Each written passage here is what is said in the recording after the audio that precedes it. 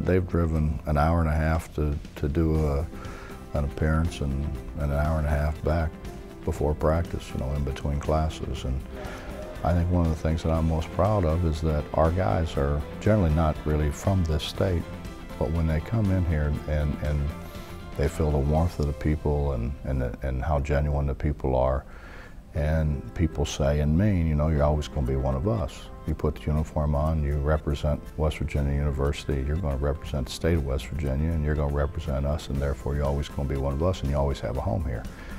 And I think that's something our guys have appreciated greatly. And our guys here have been phenomenal at doing, I think, anything and everything that's been asked of them. And I think the wonderful part is you don't have to ask. They just do it, and they see, the younger guys see the upperclassmen doing it, so they kind of fall in line, and it's a great, great environment.